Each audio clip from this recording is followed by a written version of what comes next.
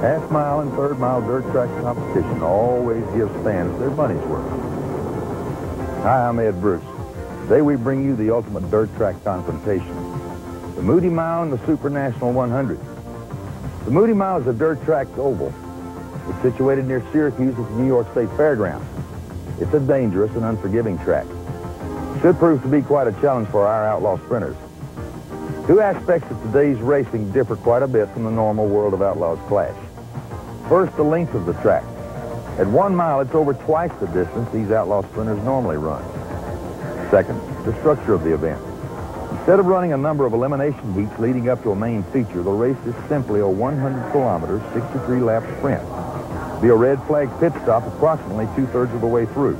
As breaks in the action occur today, we'll be coming back to Nashville, Tennessee and the Nashville International Raceway. We'll show you some classic moments from past World of Outlaw races. Right now, though, up in Syracuse, New York, Brock Yates and Steve Evans are getting ready to call for you today's Outlaw Oval action. Gentlemen? You know, if you go to one of the World of Outlaw races from coast to coast around the United States, you're probably going to see them run on a half-mile dirt, but not here at Syracuse, New York. This is a mile of dirt, and one of the most famous miles in American racing.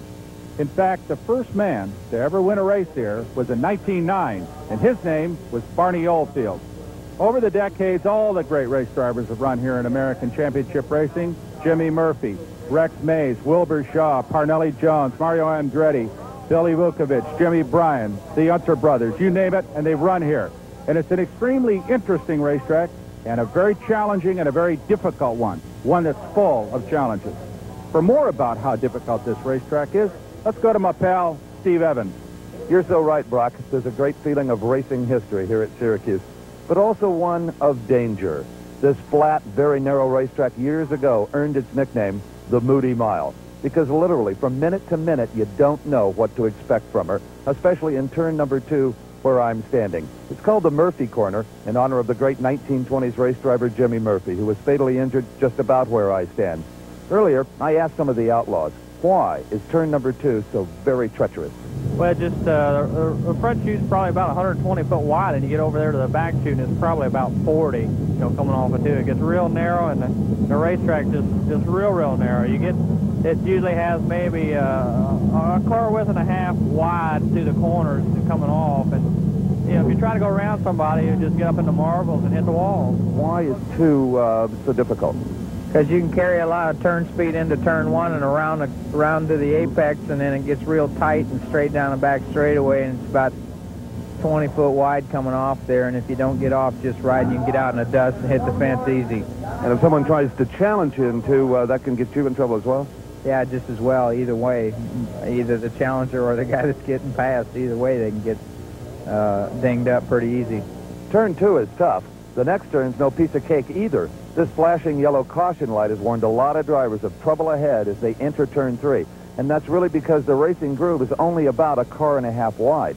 If you try to pass here, you're liable to get out into the loose dirt and maybe by the wall, as the Outlaws told us. Well, it's awful hard because 3, you've got to run in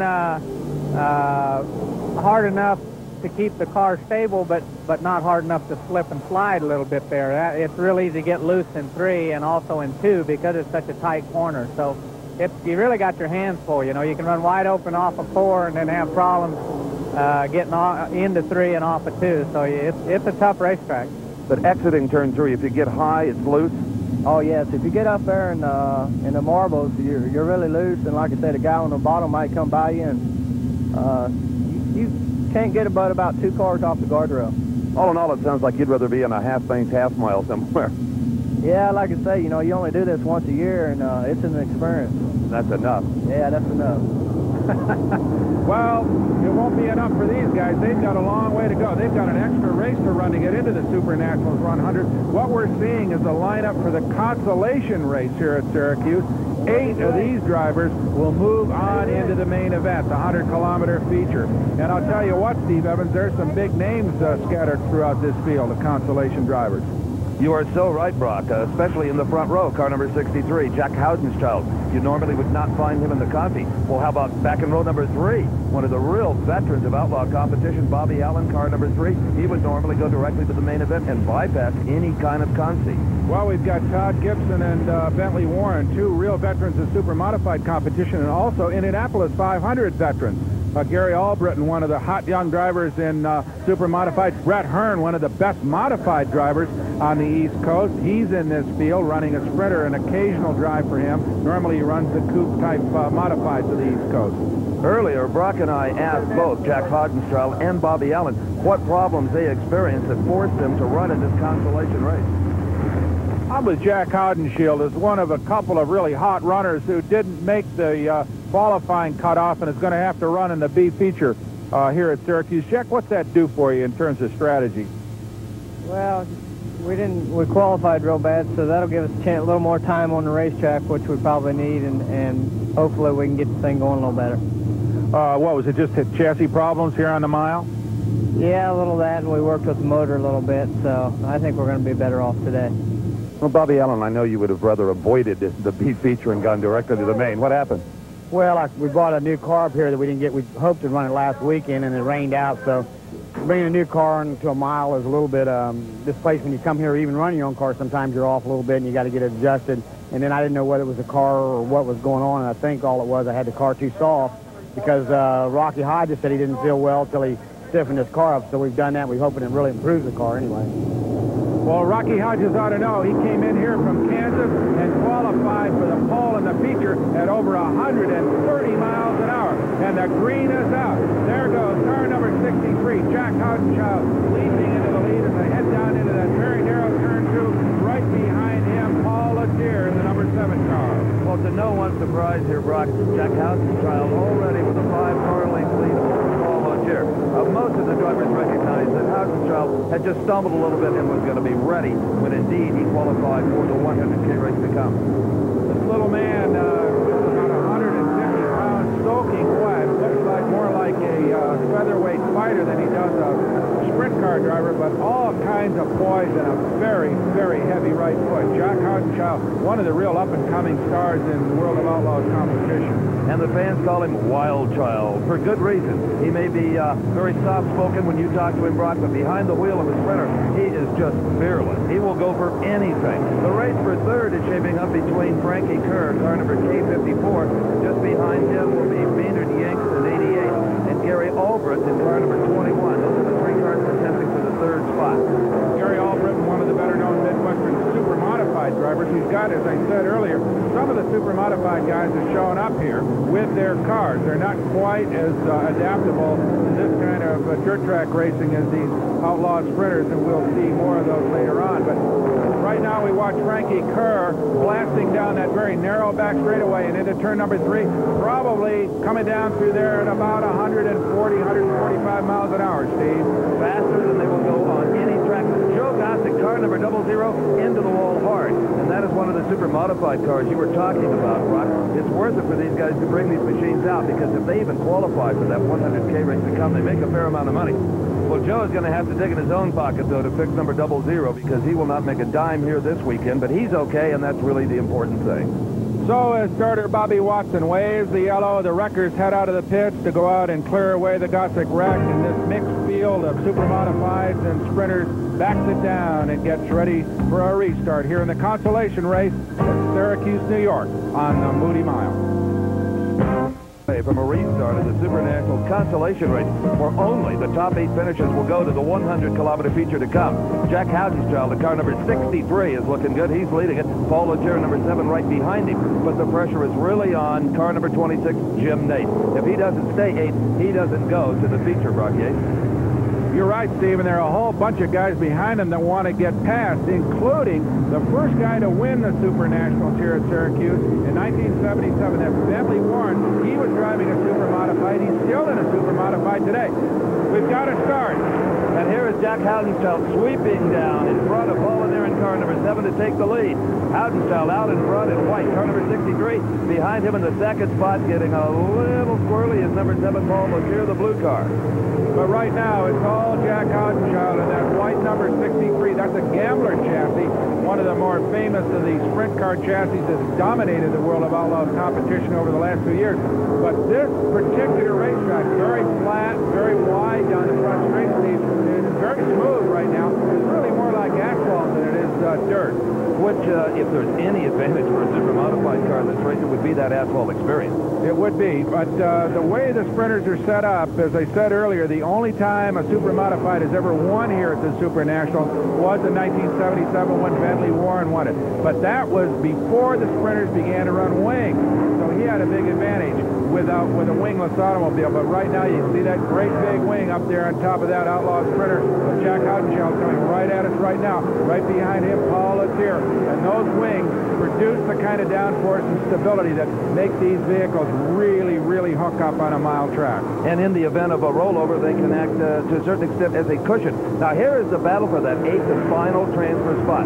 Jim Nace, car number 26, is in 8th position, but Brock, he's not catching number 7. If anything, he is falling back. And that man up ahead of him is one of the best known in the business out of Hanover, Pennsylvania, Bobby Allen, a former world go-kart champion, one of the best in the World of Outlaws chauffeurs, a hard driver. They call him Scruffy. As he said earlier, he just came in here with a fresh car. All he wants to do is make the feature, make sure that he's kind of using this event as a qualifying or practice event just to get the car hooked up. So Bobby Allen up ahead there on the left side of your screen holds off Nace and seems to be effectively holding on to 7th place. Well, Nace is really not putting much pressure on him right now, Brock. If anything, Nace seems to be struggling with that car, not handling as well as he would like it to. Well, once again, he's probably just kind of holding on, hoping to keep that 8th place and move on into the feature. He doesn't have much opportunity to move ahead of anybody, but behind him, as we said, he's got some hot shoes, and they'd like to slip past Nace and make that feature starting spot themselves. So it's going to be interesting, but right now, Jack Houdenstall is just dominating this consolation race. As Nace gets a little sideways, getting down into turn number 3. That's the kind of classic dirt track broadside that you don't see very much here at Syracuse. These cars so well hooked up, those big wings, those big rear tires, they really run a lot like they're pavement modified. Look at this, going around. Houdenstall goes around one of the slower super modified, and that gives Lothier a chance to move up. Look at this, Lothier challenges for the lead as they head into 3, Steve. Well, he benefited when Houdenstall had to slow down a little bit for the lap car. But now Houdenstall is right flat, down on the pedal again. He's got approximately 700 horsepower of alcohol-burning small block Chevrolet at his disposal, and he's using it right now. He sure is. And I'll tell you what, the only guy that's even able to stay anywhere near him is Paul Lanier, the Pennsylvania driver. But even at that, he snuck up on him a little bit when they left that slower car. But right now, Houdenstall is just moving out. And if he can hold on, he's going to be a factor in the Super Nationals 100 main event. Well, even with a win here, Brock, the best that Houdenstall could start in the feature is number 24 from the grid. But I'll tell you what, Steve, the payday here for first place is going to approach $20,000. So it's well worth all these guys bashing away, trying to get into that feature. Watch that good race for 3rd place.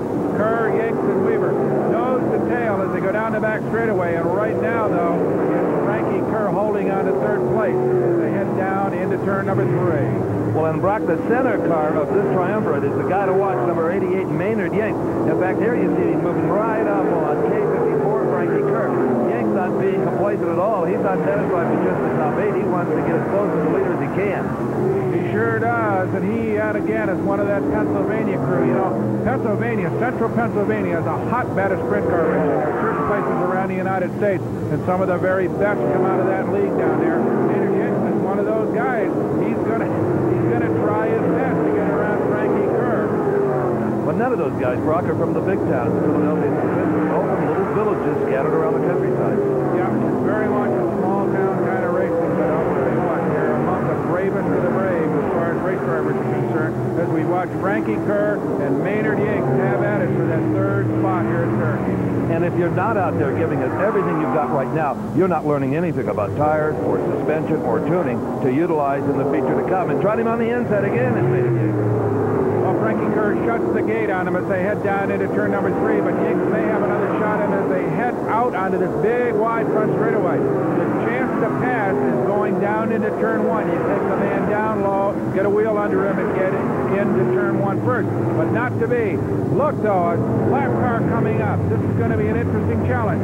They're slowing up a little bit. Remember, that's the narrow turn number 2, Steve.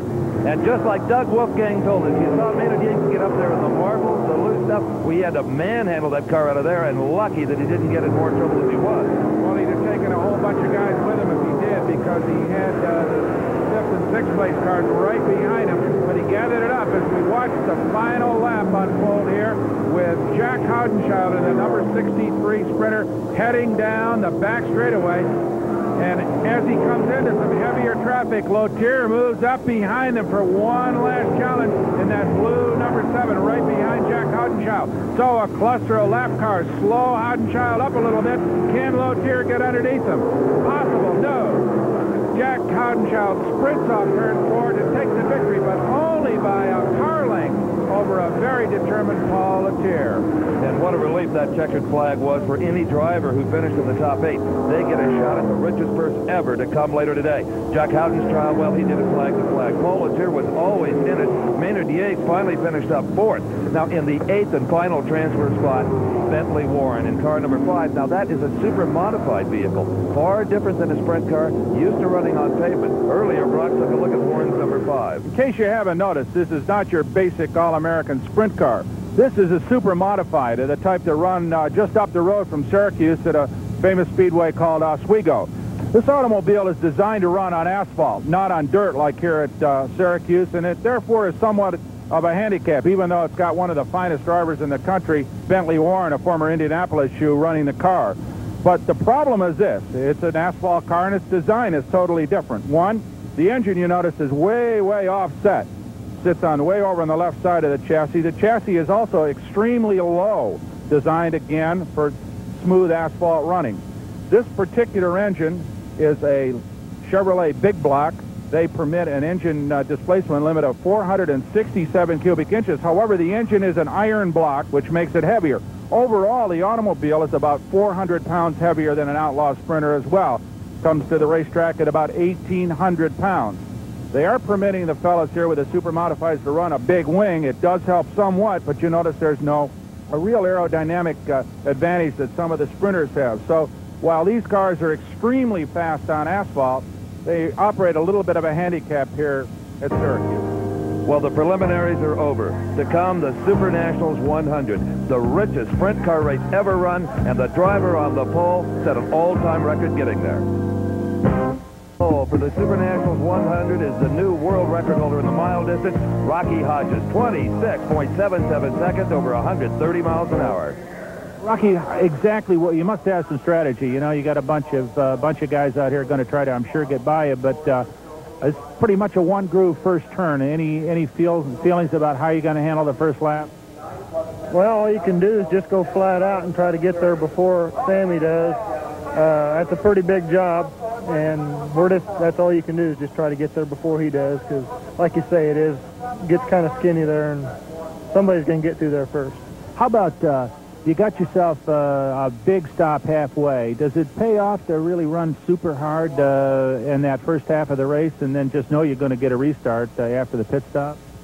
Oh, it does and it doesn't. Sometimes it doesn't help you, because if you get running too hard and you might get in trouble with lap cars, or you might not take enough time doing something, it might hurt you or take you out of the race. But on the other hand, if you don't go pretty good, there's going to be cars going by you. Well, stay out front, Rocky, and congratulations again on your lap record. Thank you very much. Okay, and now let's go to Steve Evans with the number 2 starter. Thank you, Brock. I'm with Sammy Swindell, also in the front row, and until yesterday was the track record holder here at Syracuse. This young fellow, Rocky, alongside you, he's proven that he not only has the horsepower, but the desire to get around here very quickly. Well, Rocky, he's only been driving sprint cars a few years. He drove late models first, and he'll run a car as hard as it'll go. Does a little lack of experience on his part make you a bit cautious, let's say, going into the first turn? Not really. He's raced long enough, and he's got enough racing experience to know how to handle himself. How do you handle this split format, Sam, the first half of this? Well, I'd like to be out front, you know, so you could start up front on the next one. But with a split like this, you really don't want to get or really run the car hard to get a big lead, because you're going to lose it when they have the break. Have a safe drive, my friend. Okay, thank you. All right, let's go to Brock, who's on the inside of the second row. Steve, I'm with Jeff Swindell. Sammy's brother is going to start third on the inside of the second row. Jeff, about this kind of two-heat setup on this race, does it pay off to try to run way out front and then know you got to stop, and you're going to really essentially get a restart with no advantage at all in the second half of the race? Well, the thing is here, it's really hard to pass. The best odds are just try to stay right up front. If you can get a chance, get up front. There's no sense in really pushing too hard the first half of the deal, because, you know, like I say, there are a bunch of people aren't going to finish, and I hope we're not one of them. But just kind of feel the race out the first part of the deal and just stay up front, you know, in contention of the deal, and I think you'll be all right. Odds are, I think Swindell will take home the money, one or the other. All right, well, I hope you're right. Good luck. Thanks a lot. For sure. Okay, and now let's go to Steve with fourth place. Okay, Brock, starting on the outside of the second row is Brad Doty, who we've seen before. And Brad, the major complaint on this racetrack is it's so narrow and hard to pass. How do you deal with that in the early stages of this first half of this race? Well, just hope that you stay out of trouble and everybody else has the same idea. It's real tight for a mile.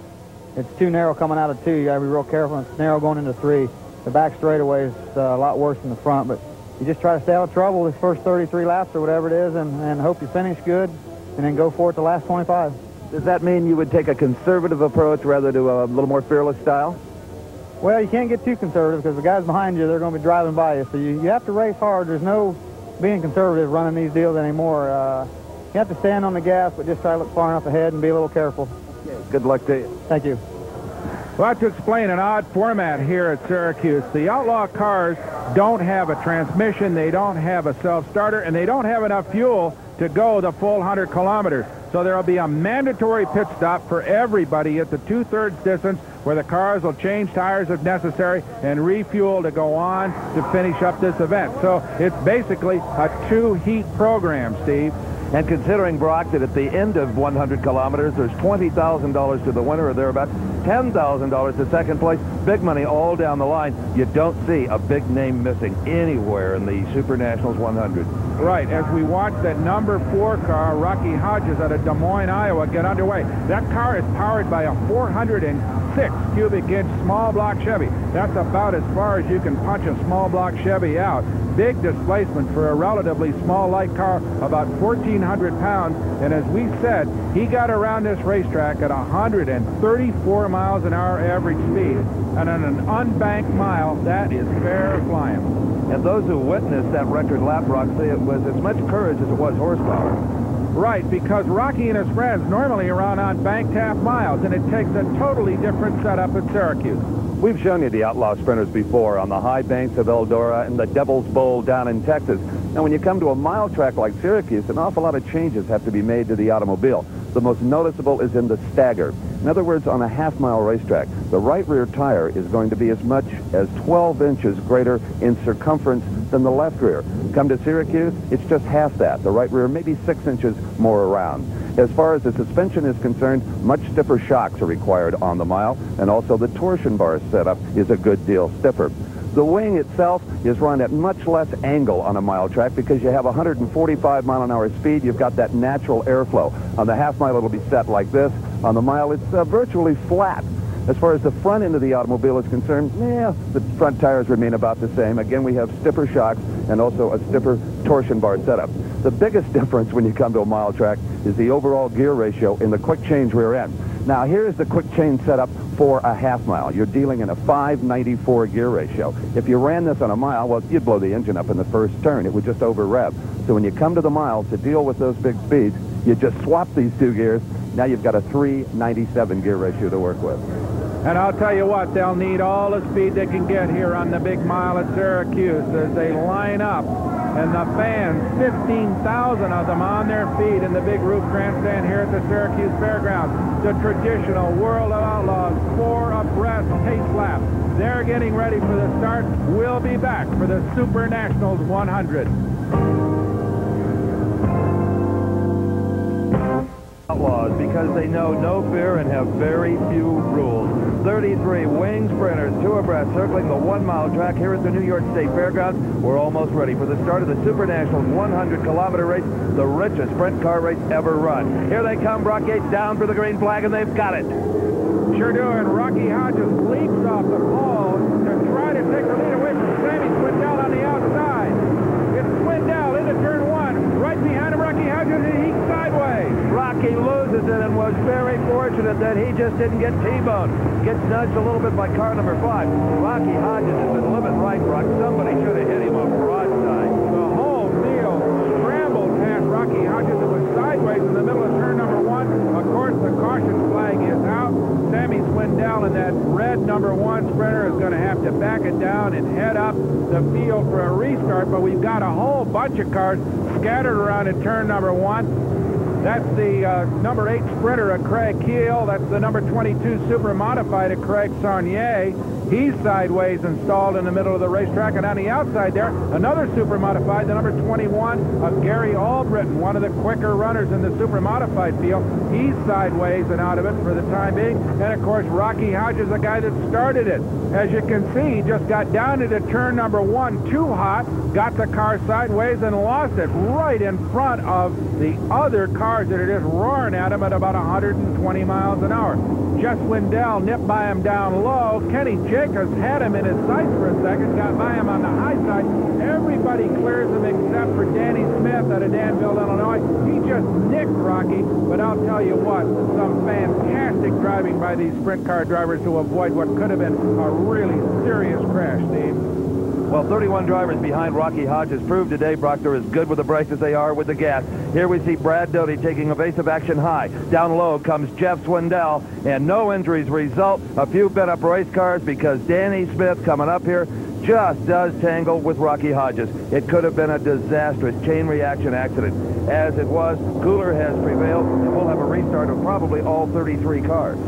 Pace cars out on the track, guiding them around the 1-mile circuit. There's a few push trucks out there trying to get some stalled race cars started as well. While we await a green flag, let's again join Ed Bruce down in Nashville. Thanks, Steve. It's apparent that the Moody Mile is giving the Outlaws about all they can handle. There's another dirt track that's just as challenging to dirt track racers from all across the country. It's Yankee Stadium, the Rose Bowl, and Pebble Beach all rolled into one.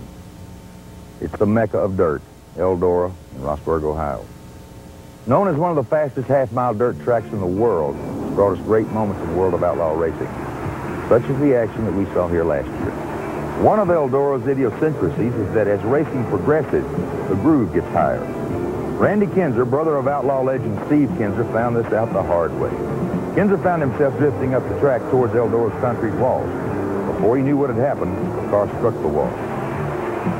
All Kinzer could do as the car rolled over and over was to suck himself up inside the roll cage.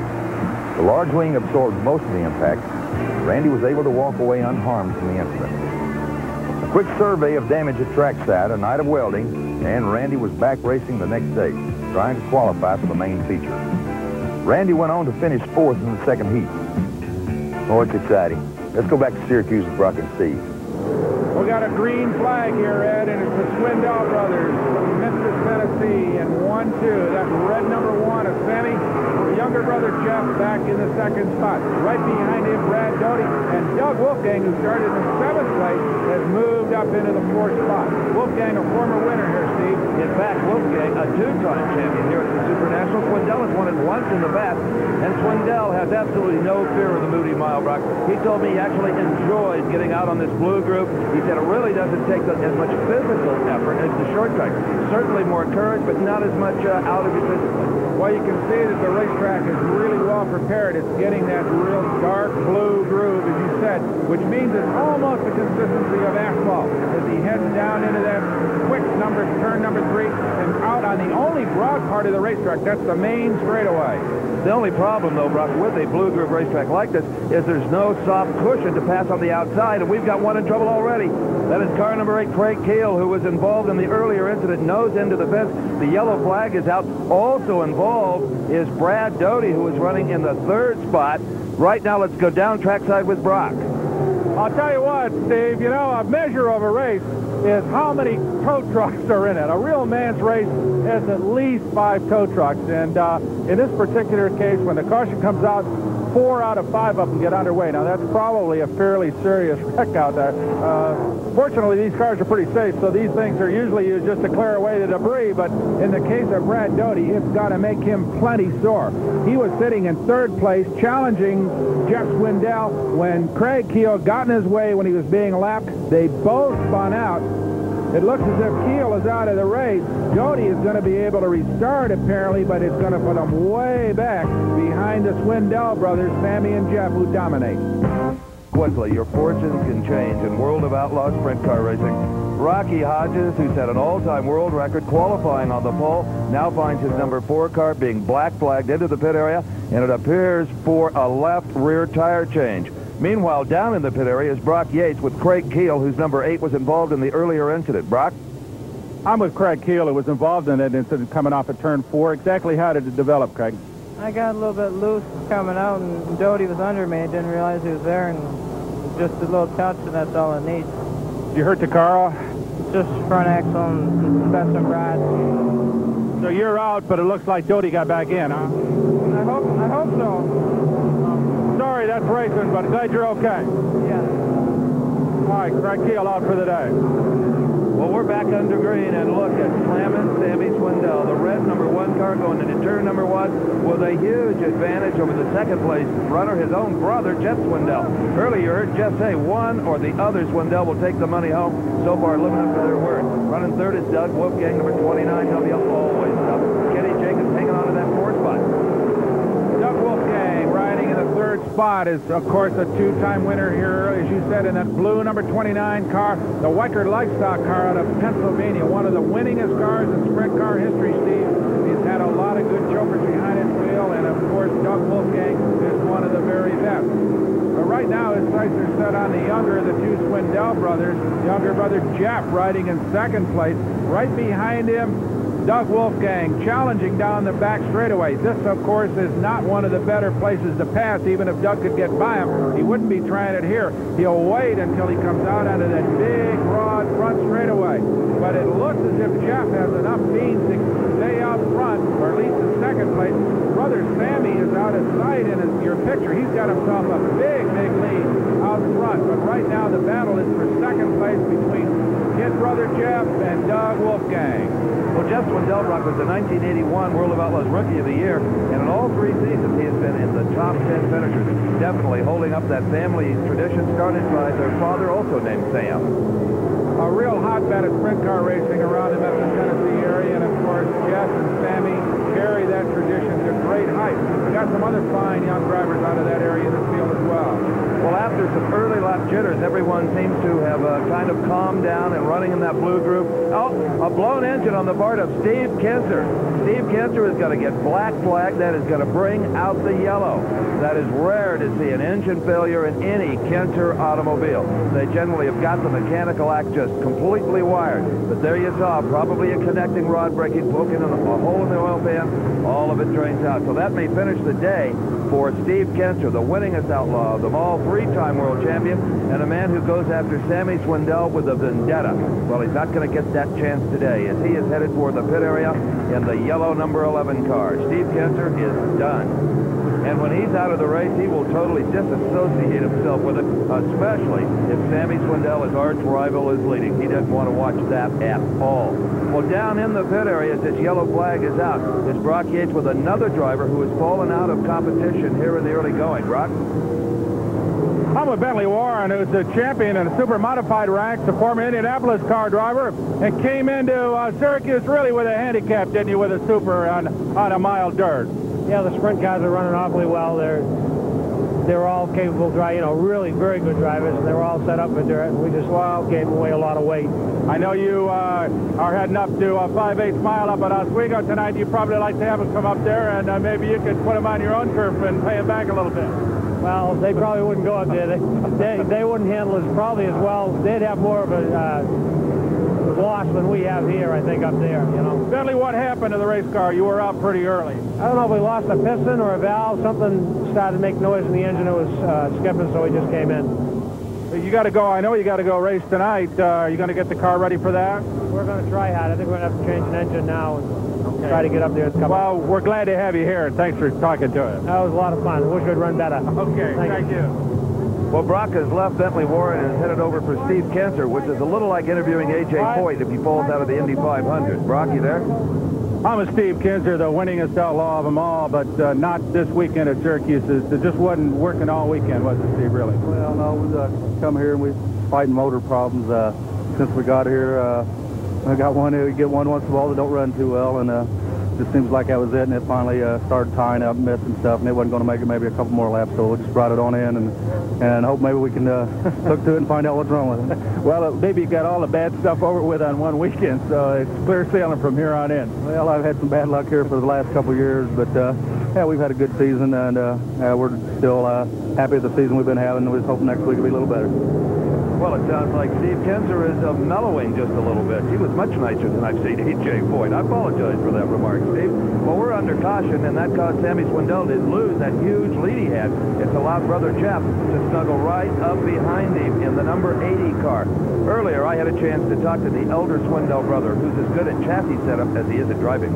Sammy, what mechanical changes to make to the automobile to run the mile track, but what kind of mental adjustments do you have to make as a driver when you're circling this track? Well, you just have to be careful of the hardest thing is the lap cars, because they're quite a bit slower and they really slow you down. You lose your momentum, and you can't pass them in the corners. You can't just drive on around them. You have to wait for them and then try to get them off the corner. Well, they're slower and they're going to be geared a little lower, and they usually pull the faster guys just right off the corner. It's real. You have to kind of back up and make a run at them, you know, going in. You don't want to be real close, so you get a run at them through the corner and hope that you time it just right where you can get by them coming off. Which is more difficult, a big half-mile bank track or this track at Syracuse? This one here is probably one of the hardest tracks we run on. It's just because it's so narrow and you got to be on top of it all the time, and a lot of guys aren't used to running this fast. Well, I'll tell you one thing. This man, Sammy Swindell, is used to running this fast. He's dominated this race right from the green flag. Right now, we're under caution, but we're going to have a restart in the Super Nationals 100 in just a moment. Stick with us. We'll be back at Syracuse. Since I was a kid, I piled up lots of experience with hand cleaners, from soap to turpentine. The one I use is lava, because lava has the power of pumice. You can feel it, powering away dirt, powering your hands clean. I'm Roger Gustin. I built the lava machine. Mister, when I talk power, I know what I'm talking about. Lava powers hands clean. Dirt into the grandstand here on the Moody Mile in Syracuse, New York. I'm Steve Evans along with Brock Yates, and our buddy Ed Bruce is down in Nashville. We'll join him from time to time. No big story here. Sammy Swindell, number 1. Who else? Still out in front. Jeff Swindell is close up right behind him, his younger brother. And Doug Wolfgang is right behind the younger Swindell in the 3rd spot. We are under green again, and look at Sammy Swindell streaking away from the field.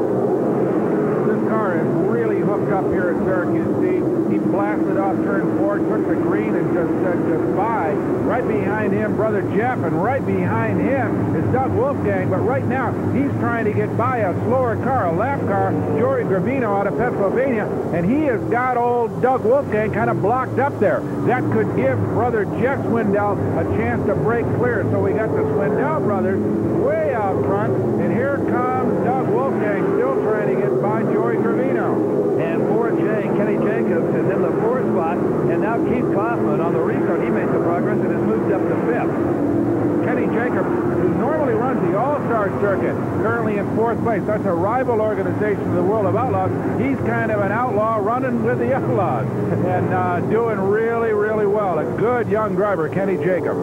Well, as good as he is doing today, Brock, he may consider enlisting with this particular World Outlaws, because the red 4J is running mighty smoothly in that fourth spot, and that's a pretty good payday if you can hang on to it. You know, in racing terminology, outlaw in the old days meant that you didn't run with the 3A, the American Automobile Association. If you didn't run with them, you were considered an outlaw. Of course, now they've taken that phrase and turned it into a real sanctioning body, the World of Outlaws. But right now, Kenny Jacobs has come in. Ronnie Schumann, a regular with the Outlaws, one of the original Outlaws, running back in 6th place. That's a little bit far back for Schumann. He should be up among the leaders. He is one of the quicker guys in this business. And you can say the same thing for the guy that is trying to chase Schumann down to that 6th spot, number 18, Bobby Davis.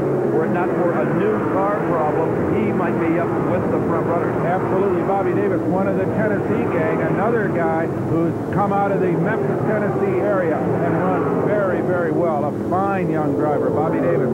As you see Ronnie Schumann just slide a little bit into that turn number 3 and then just wail out onto that big, broad front straightaway. Probably knocking on, if the car's geared right, maybe 145, 150 miles an hour as he broad slides it down into turn number 1. Well, they tell me, the younger drivers, that your first appearance here at Syracuse is a real eye-opener. You're just not used to going that fast. Jeff Swindell in the 2nd spot. The number 29W, Doug Wolfgang, continues to try to pick him up. And there you see Jeff slide past one of those lower, kind of heavier super modifieds, the kind that Bentley Warren was driving. Not competitive here, but put them on a 5/8 mile pavement track, and they are rugged. Very fast automobiles, but out of their element in this particular kind of racing. Well, Jeff Swindell would like to get close enough to his brother Sam to at least maybe learn a little something about Sammy's style, but he can't even get him in his sight. Sure can't. Sammy's just so hooked up here that he's just said goodbye to everybody as we watch Jeff Swindell come down the front straightaway. Now stretched out a little bit on Doug Wolfgang. The Wolf is having some problems apparently because he can't gnaw away at that 2nd place spot of Jeff Swindell. I wonder, Brock, though, we're not that far from that mandatory pit stop. If they're not settling down here saying, calm down, let's not make any mistakes, because after that checker will line up nose to tail again anyway. Yeah, absolutely right. It could be that Wolfgang reckons that he can't do anything. He may have some chassis adjustments that he wants to make. And all these guys, of course, are going to change tires as we watch Sammy Swindell still dominating this race, going down that long and narrow back straightaway. So it could be, as you say, that everybody's just going to settle down and wait for that mandatory stop and then see if they can catch this man, Sammy Swindell. Sammy is closing in on the $1 million earnings mark. The only other sprint car driver to ever surpass that is Steve Gensler. Sammy driving for 3-time World Funny Car champion Raymond Beadle, a drag racer with a circle track car. They are on the last lap before the mandatory stop. And as Brock explained earlier, they do that because none of these have self-starters. They have to get them all together, do the fueling, tire changing, whatever, and then sprint to the finish. So this is the final lap of the first half of this race here at the Syracuse Mile. As Sammy comes down to take the checkered flag, he's going to coast down into the pit as everybody else. There you see Bobby Watson, the starter, a double checkered flag finish here. And they've got the fuel cans and the fresh tires and the wrenches out to make some torsion bar changes. You can be sure on a lot of guys that reckon if they can get it set up right, they'll catch Sammy Swindell. Jeff and brother Jeff 2nd, Doug Wolfgang 3rd, Kenny Jacobs sitting in 4th, and Keith Kaufman, one of the Pennsylvania crew, up into 5th place. So as Sammy Swindell backs out of the throttle and kicks that sprinter out of its 1-speed gearbox, he'll head for the pits along with everybody else. And you can see some fairly frantic activity going on there for the next few minutes. In the meantime, let's go down to Nashville with our partner, Ed Bruce. Thanks, Brock. Down here in Nashville, we're taking a little trip back and reliving some of the great moments of past sprint car races we've seen. And some of the best have come from a place they call Demon Dirt, the Devil's Bowl in Mesquite, Texas. No other dirt track in the country quite resists the onslaught of the World of Outlaw sprinters as does the Devil's Bowl. As you know, the first 4 winners from an Outlaw B feature generally move up into the main feature. This makes the competition for that 4th spot, the bubble, pretty intense. As the B feature got underway at Devil's Bowl, we saw just how important that 4th position was. Greg Woolley in the 23W car ran over the back of Steve Perry in car number 23, just as the race started. In the replay, you can see how Perry was trying to get low on Woolley to hold on to 4th position. Woolley turned left, ran over the right rear tire, and began a series of barrel rolls. The big wing, a predominant feature of outlaw sprinters, took most of the punishment protecting Greg Woolley. Both men walked away from the incident and were back racing the next day. You know, I've never believed that the attraction of motorsports was the possibility of seeing someone get hurt. I was at the Devil's Bowl, and when I saw the crowd stand to cheer an uninjured Greg Woolley as he scampered away from his car, I knew I was right. It was quite a moment. Well, now let's go back to Syracuse and Brock and Steve at the Moody Mile. Well, Ed, we've got a unique situation in sprint car racing. The only race they run all year with a pit stop. They're in the pits now, and we'll be back to cover that action right after this. Well, if there's such a thing as an intermission in sprint car racing, we've got it here at the New York State Fairgrounds, the famed old Syracuse Mile, where the World of Outlaws guys have pulled into the pits en masse to change tires and refuel and to get ready for a restart here in the Super Nationals 100. The main grandstand jammed with 15,000 fans, the infield crammed up with motorhomes. Let's go to Steve Evans with the man who's dominated this race. I'm with Sammy Swindell, who will go out on the pole for the second half of the Super Nationals Outlaw Sprint Car race. Sam, just a wonderful start, and it's a good thing you were ahead of Rocky Hodges because he had trouble right behind you. Yeah, well, I think he didn't think the racetrack was as slick as it was. It was real slick from running that four breath, and then just had a lot of dust on the racetrack. It's getting better, but it's pretty narrow right now. By narrow, you mean the groove on the racetrack? There's not much there? No, not really. There's a clean groove, and then you get right out of that, and it gets a little dusty on either side. So you have to keep the car. You try to want to stay right in the middle of the blackest part because that's where it's the cleanest, and you don't lose any ground. Towards the latter part of that first half, you were in lap traffic. Where did you find it the easiest to pass? Well, it's just like I said, you have to get a little momentum up behind them and try to get them off the corner. I'd rather pass them coming off the corner than going in because you're going a little bit slower, and they're pretty slow, so getting in. So you don't want to be right behind them getting in. You just have to follow them through the corners. Your toughest competition for the second half may come from your own brother, Jeff. He'll be right behind you. Yeah, well, he's always run pretty good up here. He might have been holding back a little bit. We don't know, but we'll see here in this next one. Okay, thank you, Sam. Good luck. Thanks. All right, let's go to Brock Yates. I'm with Jeff Swindell, who told me, he said it's going to be the Swindell brothers, and so far, for the first half at least, you're right. Yeah, I believe so. I think it'll pretty much stay that way, I believe. If both of us have some decent luck and just hang in there and keep pushing, one of us will take this money home. You look like the crew's pretty happy with the race car. Not a whole lot going there. I noticed some guys changing gears and tires and one thing or another. Any major changes you're making to the race car? No, not really. We just normally here you run the first half with so much stagger, and in the second deal you go back in and you add a little bit of more stagger, because the track gets a lot more rubber down. It gets tighter. We just put a little more stagger in. And now, stagger, just for the folks at home, tell them exactly what you mean about stagger on this race car. Okay, well, the stagger on the car that I'm talking about would be the difference in the circumference of the rear tires. We put a smaller left rear on to make it go around the corner a lot better, because when the rubber gets down on the racetrack, it gets a lot stickier and it tends to push if you don't have enough stagger.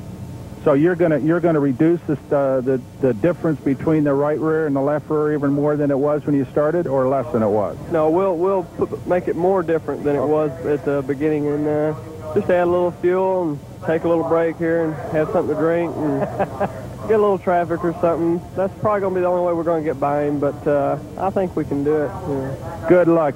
I like your confidence. Yeah, thanks a lot. I want to thank all the Strohs and Skoll people, too. Well, good deal. Without them, they wouldn't be here. Thanks, Jeff. We appreciate it. Thanks a lot. And now let's go to Steve. All right, thank you, Brock. I'm with Rocky Hodges. Rocky, was the track just maybe a little bit slicker than you thought it was going to be in that first lap? Yes, it is. It's slick out there right now, plus there was some crumbs on the track from when it was going around slow. The car on the inside was kicking up dust, all the cars were, and they just got out on the racetrack, and I just spun. Did you let Swindell lead that going into turn one? Yeah, I let him have a little bit of room because I knew he was going to go for it anyway. He started out dragging me going down the straightaway, and there's no way I could have, caught him or anything, so I had to settle for second there, and it just didn't turn out. How do you see the second half of this race? Well, I don't think we're going to go back out. We got put a lap down because we ended up having a flat tire, so I think we're just going to pull it in and call it a day because we can't make that up and just let everybody else give them the best chance they can have. I'm very sorry to hear that, but also on behalf of everybody, congratulations on a world record for the mile on the dirt. Thank you very much. I really appreciate it. Okay, Brock, so you heard it here. Rocky Hodges will not be restarting. Who have you got for us? I'm a Danny Smith who started sixth, and like Brad Doty, got hooked up real early in the start and just went to the back with some other problems. What exactly was your problem, Danny? Well, I just spun out there on the first lap and got slowed down enough to miss him, but I just couldn't quite get by and hook him with my Nerf bar, and it bent it back in against the tire, and had to pull in and take it off and tag the back of the field. And, you know, we worked our way back up probably to the middle now, so we got 25 more laps to get to the front. It's going to be hard to do. How's the race car? Did it affect the handling of the race car? The crash didn't hurt the car any. Starting back like in 30th spot where however many cars they start, the wind turbulence was real bad, and it's run the car from inside to outside. And you know, once they get lined out and get some space in between cars, it ain't too bad. But this back here in the back is tough. Kind of takes the heart out of the driver too, doesn't it? To start real good and then just to have something dumb like that happen to you that wasn't your fault and right to the back, huh? Yeah, we didn't have any hot laps yesterday to speak of. We just maybe got one lap and we broke. We went out and qualified, 6 quick, and I was really pumped up, ready to go. And this happens, kind of. Now we got to work for it now a lot harder than we would have had to. Well, good luck. Hope it works out for you. Okay, thanks. Well, that's a down Danny Smith, but one excited crew working on the fourth-place car. That is Kenny Jacobs, number 4J, working on the quick change rear end on that automobile. Makes it very easy to adjust the gear ratios for various racetracks. Brock Yates is with the fellow who came in the first half running in the third spot. Brock?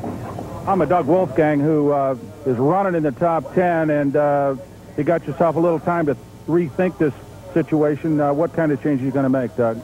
Well, I'm really not going to change that much. I've got more of a... I'm running third, I believe, and I'm just barely holding my own, but I believe I've got a motor problem. I've got something wrong to where the thing isn't scavenging out of the dry sump tank at the moment, and I'm going to see if I can get it fixed. And it's what it is sucking all the oil out of the tank into the engine, not scavenging back into the tank. So we've got to do something. I don't know if we can hang on or not. So we're going to basically work on the motor. And I would expect Phil to oil sump up again, too, huh? Yeah, it's mostly on me at the moment. Well, I hope it works out. I'm sorry, Doug. Good luck anyway. Thank you. Seldom have I seen Doug Wolfgang quite as frustrated as he has been here at Syracuse this weekend. You can see that he really had to force that smile, but he got it up there.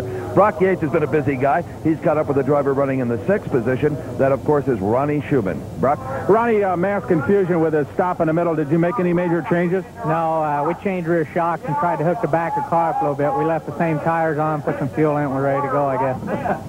It's kind of nuts out here, isn't it, with this kind of 2 races packed into 1 race? Yeah, it really is. It's like you said, mass confusion, and I'll be glad to get out of here. Well, I hope the race car stays together and you get out of here with some money in your pocket. I hope so, too. Okay. Thank you. Oh, yeah, they say that, but they're racers. Schumann will probably be first in line next year for the mile race at Syracuse. Well, here's the rabbit, 2-time world champion Sammy Swindell. He hopes to get back in that number 1 car and put another 100-yard lead on him within a couple of laps. And we'll be back for that action, the sprint to the checkered. Stay with us. They're fueled up and fired up and back on the racetrack, ready for the restart here for the sprint to the finish in the Super Nationals 100. That's your leader, Sammy Swindell, leading the field down the back straight. But this man, Ronnie Schumann, won't make the restart. He got underway, discovered there were problems in the rear end of the car. He's out of the car and finished for the afternoon. He gets his wish, Steve Evans, to head back on the road. He didn't like the Syracuse mile to start with. Shouldn't talk bad about the Moody Mile. It'll bite you even on a pace lap, Ron. As we watch Sammy Swindell turn up the wick, put on the 700 horsepower to take the green flag and down into turn number 1. And I'll tell you what, Steve, already he's begun to open out. What power, what handling he's got here today. And what driving skill the man possesses. His little brother can't even catch him, and he watches him just about every day of his life. You know, and everything Ronnie Schumann said about this track is true. It is treacherous. It is dangerous. If you're not on the black part of that racetrack, you're not going anywhere except maybe backwards. As we watch younger brother Jeff Swindell try to get past the lap car of Maynard Yinks. Remember, it was Yinks who got into this race via the consolation race. But right now, Jeff Swindell slides past him down into turn number 1 and through turn 2. So he's got a clear shot. Let's see how the third place man gets by Yinks. Well, now it's up to 29W. Doug Wolfgang in that third spot to try to get around that lap car and not lose any ground on the cars running 1 and 2 as they just dangle that left front wheel coming out of the turn. And right now, the number 80 car of Jeff Swindell seems to be opening up a little bit on Doug Wolfgang. In fact, Wolfgang is pulled to the inside of the racetrack coming down the main chute, and it looks like he's headed for the pit. So right now, the Swindell brothers, Jeff in the red number 80, and brother Sammy have got the lead. Well, Wolfgang mentioned, Brock, at the break that he was having lubrication problems, and yes, indeed, he is going for the harness. He is out for the day, probably with a cooked motor. Yeah, well, that's a shame because he had a pretty good hold on third place. But Doug Wolfgang now takes the helmet off and walks away from that number 29 sprinter, and he is through. A bad break for the Wolf, but good fortune for Kenny Jacobs. His number 4J has now inherited that third place spot. Number 77 Keith Goffin. Well, he has fallen off the pace. But how about 75 Brad Doty? What a charger that kid from Ohio is, Brock. Involved in that earlier accident with Craig Keel. He has now moved up to fourth and going after Jacobs. Well, that's exactly where Doty started. Started in fourth, away to the back of the pack, and has now moved his way right back up to a point where he's going to challenge Jacobs as they run down the long back straightaway, sweep through that very narrow turn 3, and look at this. Doty dives underneath Jacobs and takes third spot. A very difficult place to pass on this Moody Mile, Steve. Well, I think he went to the Sammy Swindell School of Sprint Car Driving because that's what Swindell said. Try to get down low and pass him coming out of the turn. Beautiful execution by Brad Doty, and he has got the fans following his act now. Right in front of him now is Maynard Yanks. Remember him, he has been running really pretty quickly, quick enough so he's been kind of hard to pass. He's a left car, but Maynard gets it through the corners in pretty good shape and comes off the corners quickly enough so it's kind of hard for the quicker cars to pass, as you heard Sammy Swindell explain. Here goes Doty. Is he going to get by him? Yes. Nails Maynard going down into turn 1, and once again has a clear racetrack, but up ahead of him, the two Swindell brothers are fair flying. It'll be interesting to see if Brad Doty can run him down in the closing lap. Well, the Swindells are going to want to put as many lap cars between themselves and Brad Doty as they possibly can. Just as Maynard Yanks just held him up, they hope they can use that other traffic to their advantage. Jeff Swindell, he is in the second spot, about 100 yards behind his older brother Sammy. Well, Jeff Swindell, very poised, very smooth. As you watch him drive around a slower lap car, Jeff Swindell doesn't really put many wheels wrong. A very poised young man, and he likes the big, fast miles and the big, fast half miles where these World of Outlaw drivers compete most of the time. Well, right now, his brother Sammy in the red number 1 car is just flying by lap traffic. He's not concerned at all with little brother. No sibling association here, Brock. It's every man for himself. Oh, yeah. In fact, he said earlier he was afraid that Jeff might get it. Yeah, and you can be sure he'd fight Jeff just as hard as he would anybody else in this place to be challenged. But right now, nobody is challenging Sammy Swindell. That is turn 1. He's heading down into that very narrow turn 2 and out onto the back straightaway. Unchallenged here in Syracuse. Did you notice, Brock, that Swindell goes into the turns, especially once, he gets down and almost puts the wheel up against the arm cuff. He does indeed. Keeps that car tucked in nice and low. No wasted motion. Notice the car doesn't get sideways much. He drives it a lot like he's on asphalt right now. The car is handling perfectly. Not a lot of rod sliding that you sometimes see a sprinter do. He just hooks it up and runs it through the corners like he's on rail. Now Sammy sets his sights on Jack Housen's child, who you remember won the Conti. Well, look at this. Swindell can't quite get around him. And if Housen's child continues to race, his car gets a little bit quicker. He's tough to pass. Now Swindell executes it. He does. I think Jack probably saw him come or felt that there was a faster car behind him and just moved a little bit to the outside to let the quicker car through. You'll find most of the professionals in the World of Outlaws will let the faster cars through if they are being lapped. And that's exactly what happened as we watched Jeff Swindell down the front straightaway and into turn number 1. In fact, this track is getting so much like asphalt, we're starting to see some smoke off the tires going into the turn.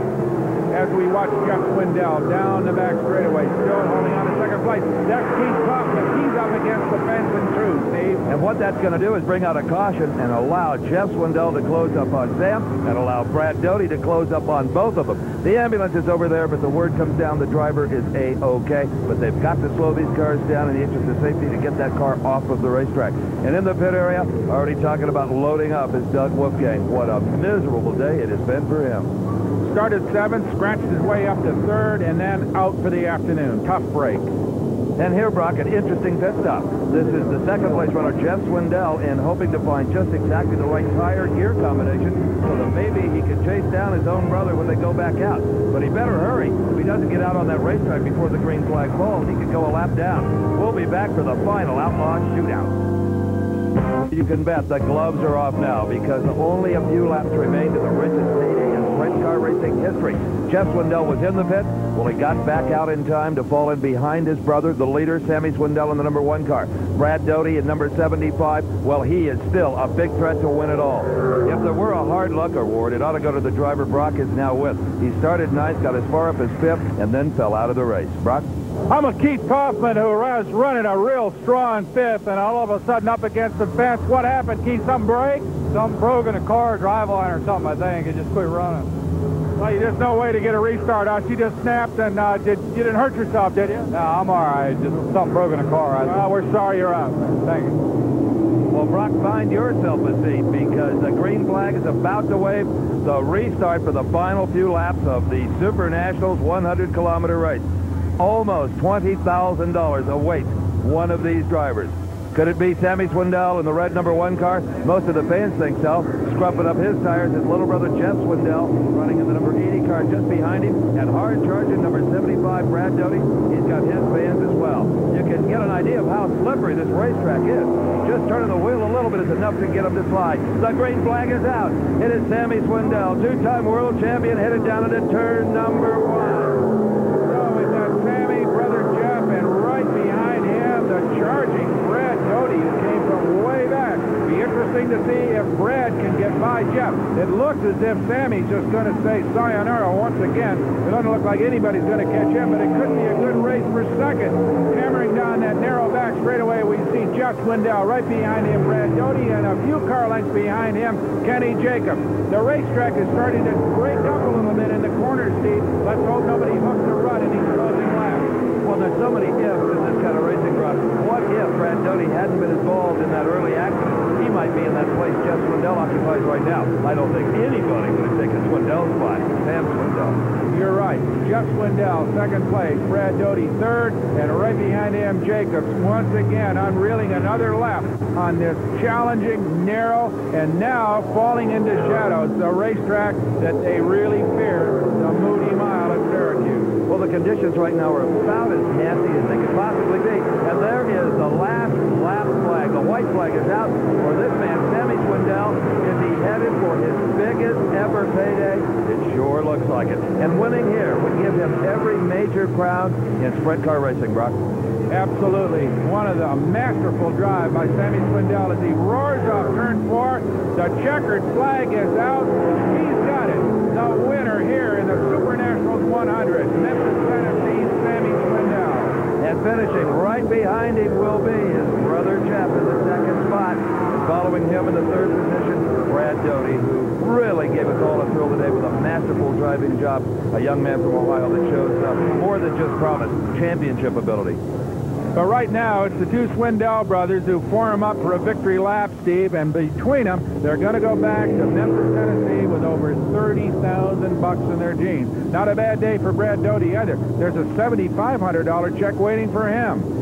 And I'm sure there's a lot of Steve Kenser fans who are filing out into the parking lot muttering to themselves, boy, if our guy had been out there, it wouldn't have been that easy for the red car. Well, I have to wonder about that, though, Brock. He was just so poised and ready for the mile today. Sammy Swindell, that's as close as you can come to running a perfect race. Right, and you got to remember the 134-mile-an-hour qualifying lap by Rocky Hodges, and he was out before a lap. But in all, a terrific day of racing here at Syracuse.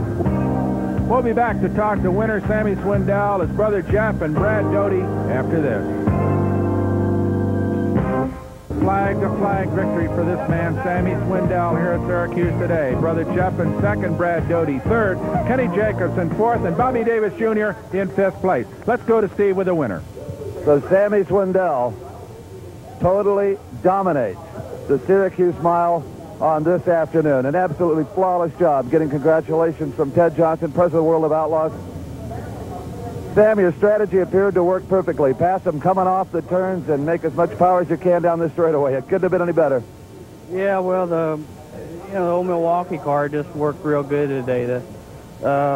Everything was right. The car was working perfect, and the motor was real strong. Any moments that had you holding your breath?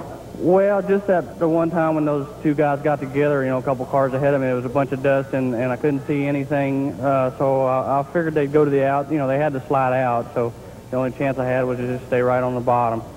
Well, race driving doesn't get any better than you did today. Congratulations, Sammy Swindell. Okay, thank you. Let's go to Brock Yates with the younger member of the Swindell family, finishing in the second place. Well, as we watch Jeff Swindell get out, a little handshake from the starter, climbing out, taking off his collar, helmet off. I'll tell you what, Jeff, you're regular Jimmy the Greek. You said it was going to be the Swindell brothers all the way, and it sure turned out that way. Yeah, well, I just wish we'd had a little bit better competition there. I think, between me and Sammy, we got to catch him there that one time with that tire, and we had to rev. We had to take that tire off and had to put another different size wheel and everything on it.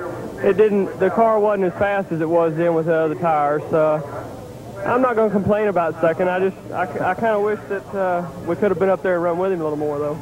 Well, you had that vibration with the tire, and of course, Brad was thought maybe he was going to be able to catch you, but it seems though after you made that second fuel stop that you sorted that out and picked up the pace a little bit. Yeah, well, once we got that vibrating tire off, I could run it just a little bit harder. So, that picked up probably a half second or so at least, I'd say, just taking that thing off. But I'm not going to complain. A bunch of guys didn't finish, and I've not finished up here before, And when we finish, we're 1, 2, or 3 up here, So I'm not going to complain about that, I'm just glad everybody come out to see us, and hope everybody had a good race. Oh, they did. Tennessee boys did good. I think Bobby Davis up in the top 5 too. Well, that's good. I'm glad to see him come up like that. All right. Congratulations. All right. Thanks a lot. Thanks to Strohs and everybody. Super job. Thanks. Let's go to Steve Evans with the third place finisher. Talk about the comeback kid, Brad Doty, finishing in the third spot. And Brock, I don't think any of us thought this was going to happen, maybe including Brad after the problems he had coming out of 1. Yeah, I was a little dejected after that deal. I guess I can't be too disappointed. This is where we were running. We were running third when we got spun out, so we're back to third, so I'm real happy. We had a motor started missing. I'm not complaining or anything. I'm just happy to finish third. We're real lucky because after that deal, we could have been way back. At one point it looked like you were gathering up Jeff Swindell, and then you fell back. Is that when the motor started to kind of pop on you? Yeah, the motor got to missing. On that one restart, it wouldn't take off, and they got away from me a little bit. When we'd run 4 or 5 laps, the motor seemed like it'd clean out, and I'd start to catch them, and then we'd have a yellow, and then it'd run, bad for a few laps, and then it'd clean out again. So you certainly have everyone's admiration here for never giving up in this race. Well, I thank him for that. Brad Doty finished third, and what a drive. Boy, it sure was, Steve. And now let's go down to Nashville for some final thoughts from Ed Bruce. Well, as promised, a unique day of sprint car racing. Our congratulations to Sammy Swindell, whose domination of this event demonstrated why he's a World of Outlaw champion. Thanks for joining us, and we'll see you next week. For Brock Yates and Steve Evans, I'm Ed Bruce. Have a good day. The executive producer for American Sports Cavalcade is Harvey M. Palish. Produced and directed by John B. Mullen. Promotion